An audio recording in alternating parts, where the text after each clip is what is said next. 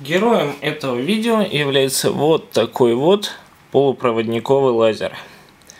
Этот лазер имеет длину волны 445 нанометров, и при этом у него выходная мощность 1 Вт. Это очень много. Этот лазер относится к классу опасности 4. То есть опасен луч при попадании на кожу.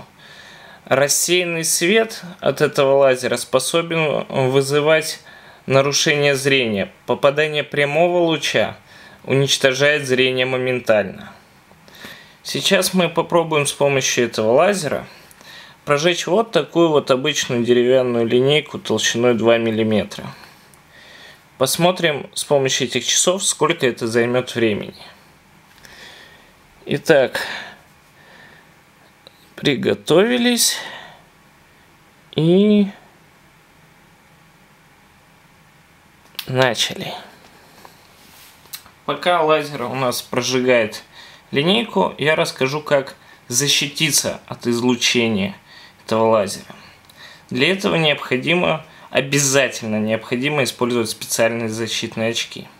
Увы, купить такой лазер куда проще, чем найти в продаже специальные защитные очки.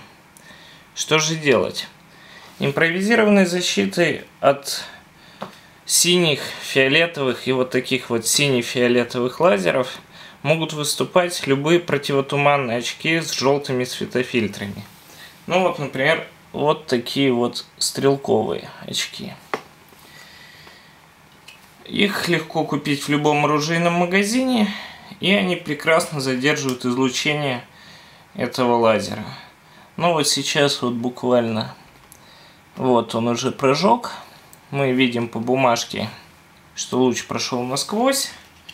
И сейчас я прикрою объектив камеры этими очками, чтобы можно было убедиться, что они защищают. Вот, как видим, осталась только флуоресценция бумаги и дерева, а собственно излучение от лазера полностью этим светофильтром отрезано. Так что, покупая себе такой лазер, безусловно, очень интересный, красивый, мощный, не забудьте про защиту вашего зрения.